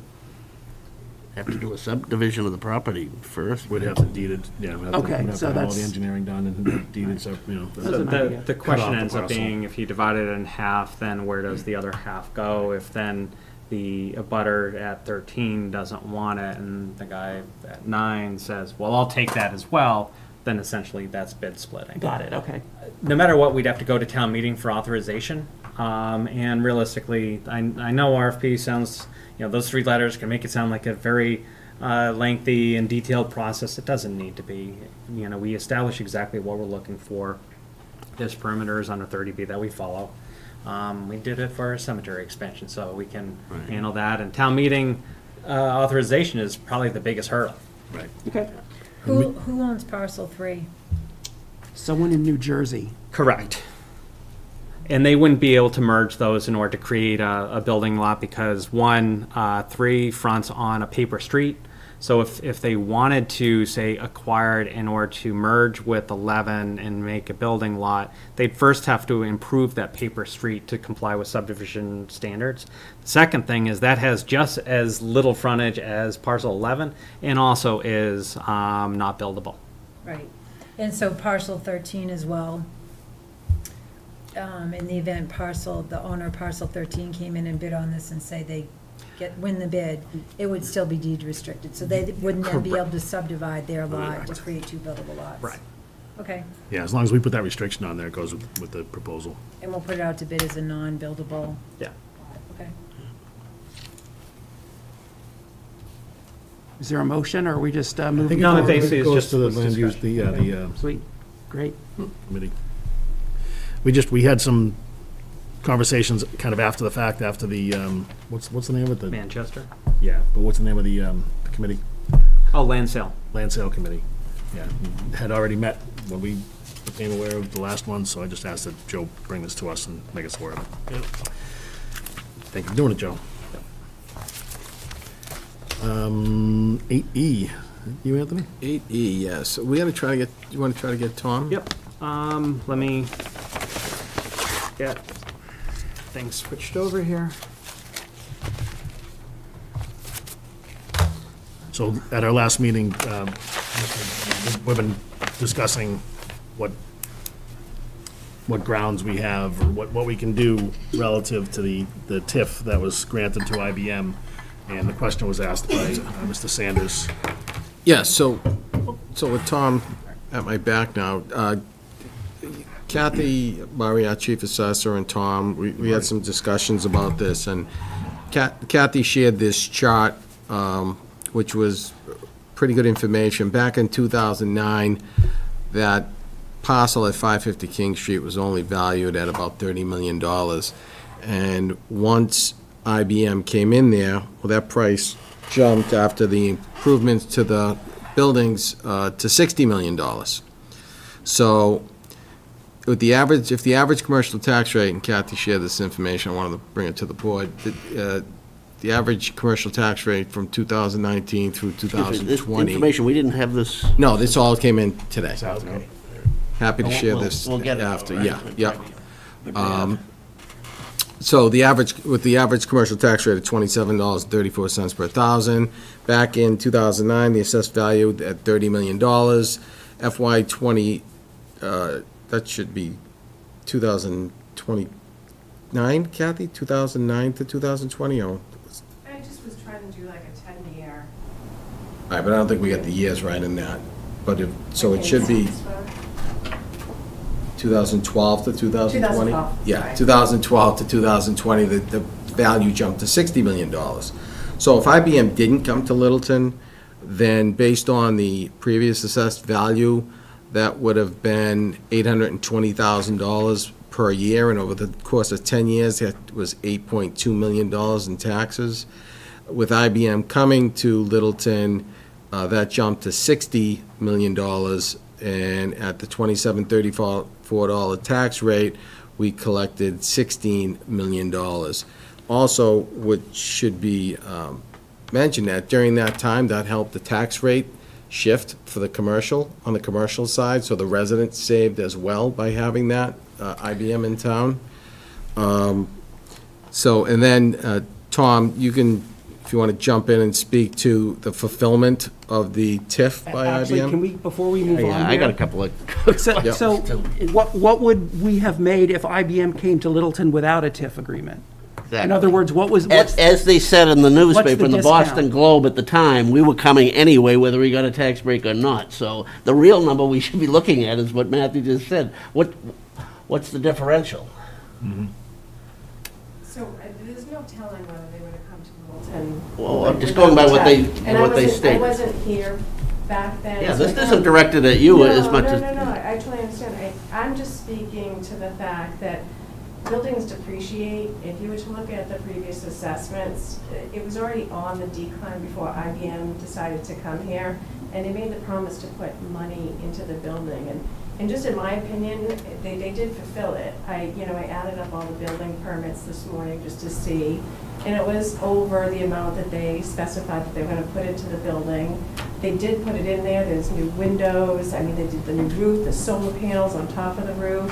They did numerous fit-ups, and they really did invest into that building, and that is part of a TIF, is there's certain agreements made, and one could say that they wouldn't have come, but if somebody came in that wasn't as big as IBM, who's to say they would have had the money to put into that building, and that building wouldn't have depreciated over time.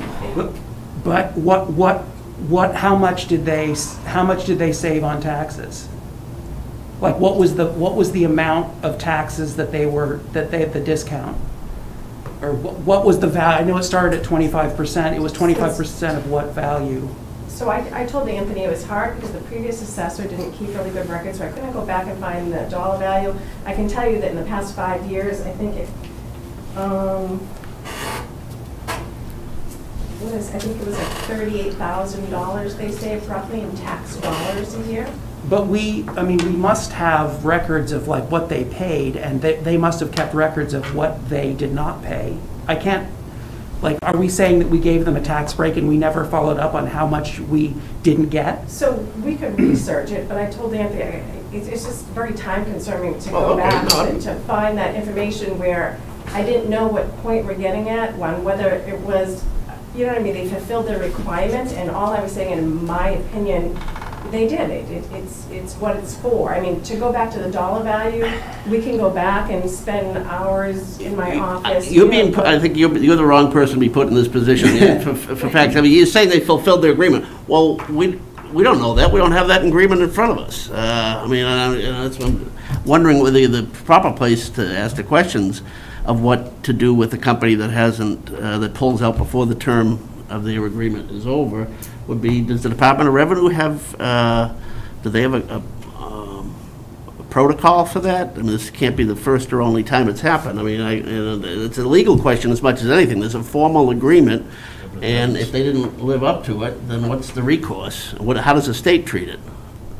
Respectfully, through the chair, I've seen tax incremental financing agreements that usually do have some sort of stipulation. I haven't looked at this, but they usually do have a stipulation if you don't follow through or you withdraw early, that some of them say you have to repay what you would have paid. It's almost But like- without seeing the agreement, I Right. don't know. But an agreement exists, and in fact, I think we had to. We had that agreement in the packet not too long ago. There was a copy of the contract in there. Just keep in mind, too, if you look at the past 5 years and longer at that site, they were continuing to pay that off of that $60 million, even though I think we all know that the parking lot in the last 5 years became empty and emptier, and they continued to pay it without filing an It's based on abatement. the value. I understand what you're saying, Paul. It doesn't It's not our necessarily- job to make I the case understand for that. them if they didn't live up to their agreement. Right, I understand that, but I just wanted to point out some of the other issues, and then Tom's here that can, I think, Tom, were you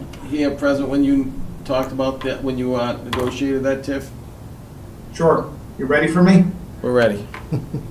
Okay. Hello, everybody. Hi. So the IBM TIF, and I think to maybe go straight to Matthew's question. So for the TIF, it's a pretty straightforward calculation. So they saved 25% in taxes in 2010, 20% in 11, 15% in 12, 10% in 13, and then it's a 5% savings from 2014 through 2029. I'm sorry, Tom, They- is that off the total tax bill? It's just a straight 25%. In 2010, they just got a 25% reduction in their commercial taxes? Or was it? So they had to meet, yeah, so, right. but Okay, They had to meet. okay. Okay, so they had to perform essentially 3 tasks. Those tasks were first to spend, let me just find it, hold on one second.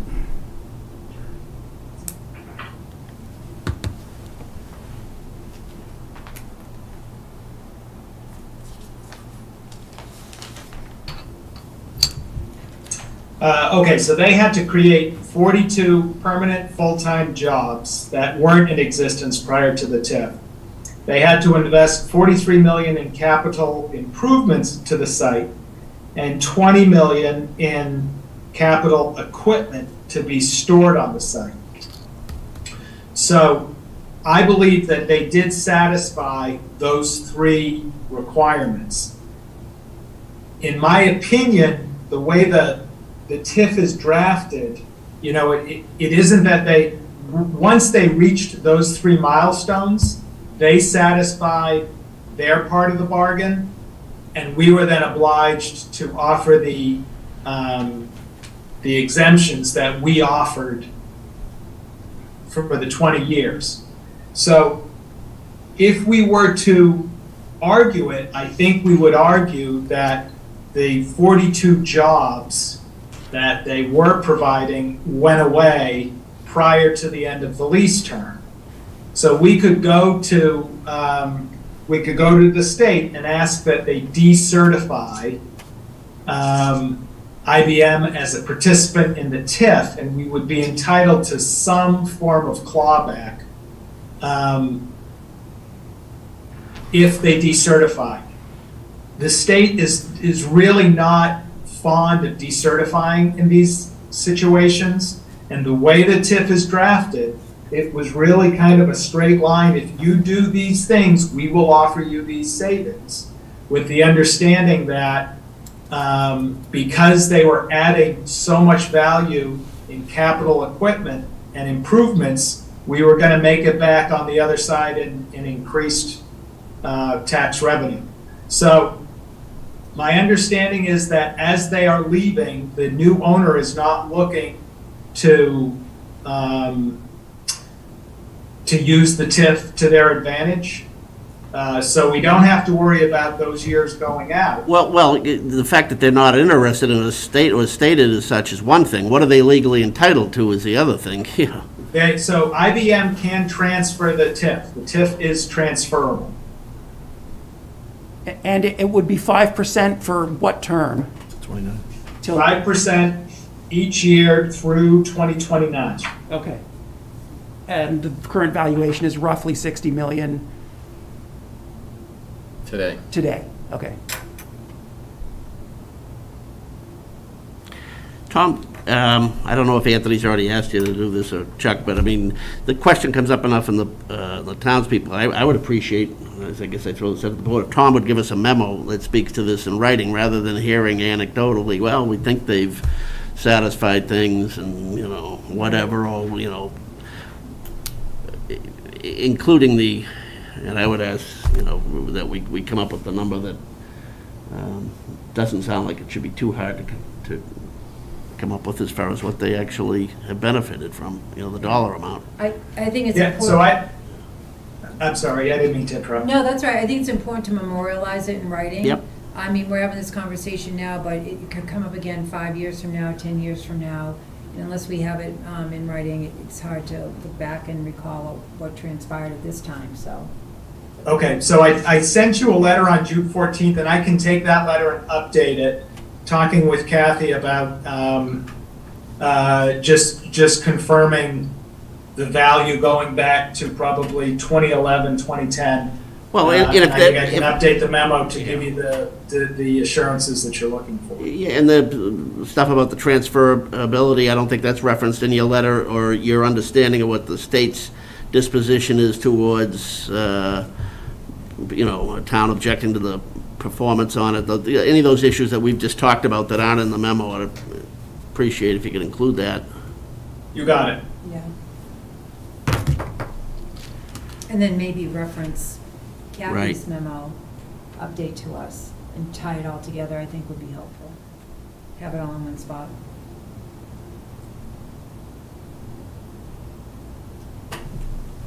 Happy to do it. Thank you. There was no language, Tom, that you're aware of, that first bucket that they, with 42 full-time employees, if there was no, it wasn't to perpetuity, was there any timeline on how long those 42 employees?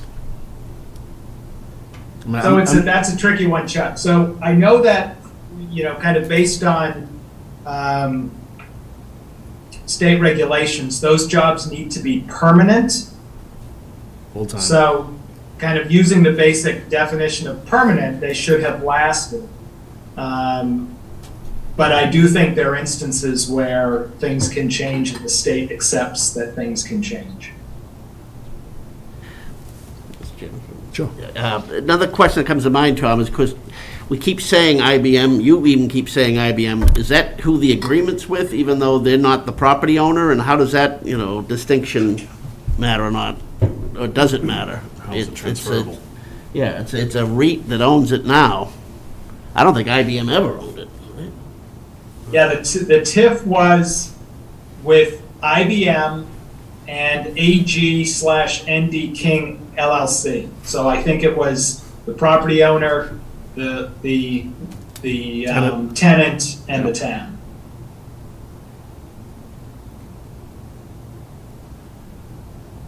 So we're looking for Tom to give us kind of a Reader's Digest version of.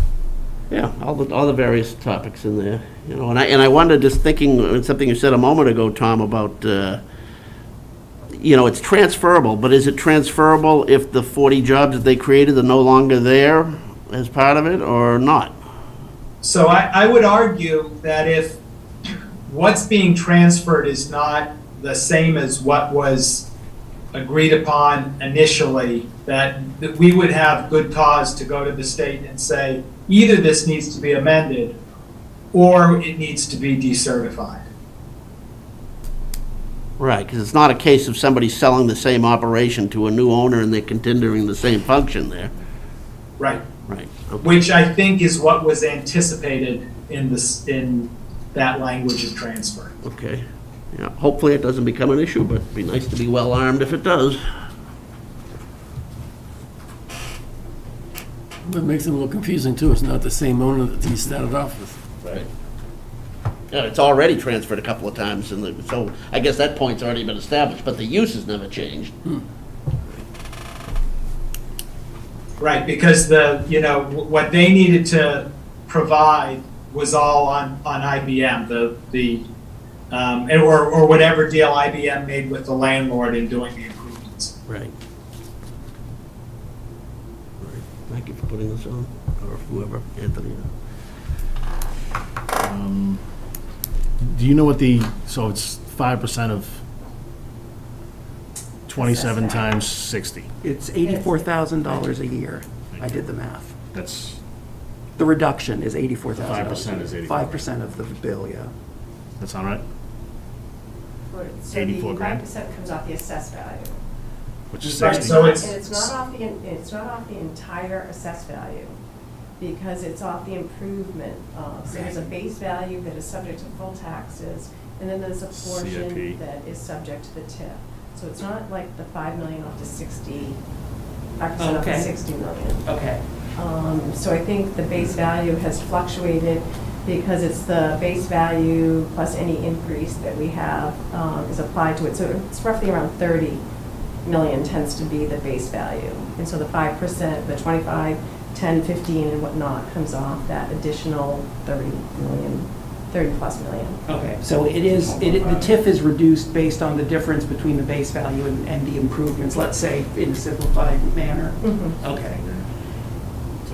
And the reduction is 42 grand-ish, something like that. right, so the exemption is based upon, it's a reduction in the value of the existing improvements. Okay. So, you know, for the next 5 years, 6 years until it runs out, no, 8 years, it would be $300,000, $320,000-ish. So is there some value to IBM to sell that? Are they able to do that, Tom? Are they able to, if they are able to reassign it, can they get something for that? There's value to that. So if it's. You mean between IBM and whoever buys the property? Correct. I suppose it can certainly be negotiated. It's like buying a cell tower lease, right? Right. Some But value. in this instance, my understanding is that the buyer is not interested in using the TIF. So the TIF will disappear and we'll assess the property and they'll pay taxes. To Paul's point, that's been stated, but is he legally able to? So we just. Oh, I see, okay, yeah, right, okay. But again, even if he does decide to use it, I guess what I was trying to get to with all this conversation is like, well, how much money is it? Yeah. And if we're looking at the difference between an assessment of $60 million and $59,500,000, or, you know, whatever 2.5% of that is, because that's what it works out to, it's not going to break the bank. I mean, I guess I'm just saying that's not the hill I'm going to die on. Right, but we need to be armed with the. We need to know I really just wanted to know what the numbers were. Right. Sorry, go ahead. The difficult part comes into that there's going to be a significant decrease in the assessed value next year. From what I understand, the sale price is going to be 25 somewhat million. And I'm working with Patriot Properties to come with a reasonable assessment, and I'm just beginning stages talking to Anthony how we want to deal with the proposed buyer. One could say that if I dropped to 25 billion, where does that improved in this TIF go anyways? So there's so many multiple levels to this discussion that we're not even, just say I dropped it to 25, where is the improvement? What gets TIF'd? You know what, and we probably, the more I think about it as we get into this, so this may factor into negotiations we have down the road. We probably should be doing some of this discussion in the executive session down the road if we're going to revisit this subject again. Yeah, I agree with you.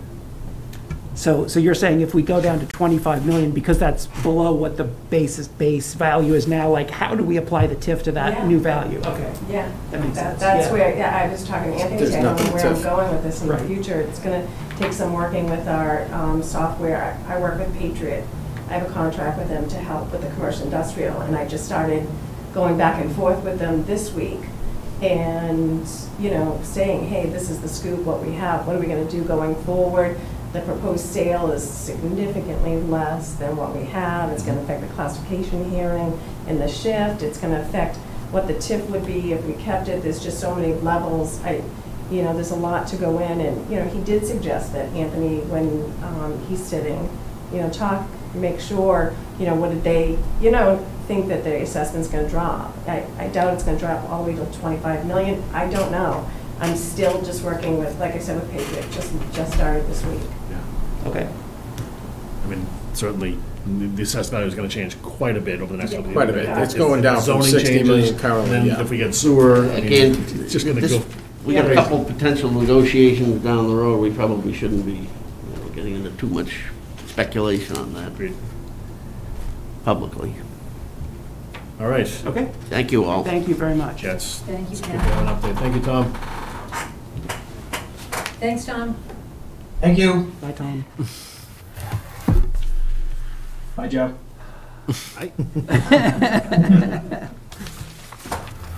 All right. Everybody have an opportunity to take a look at the minutes? Yep. Before the board does, just wanted to circulate this. The board had already approved not exercising the right of first refusal for. Wickham?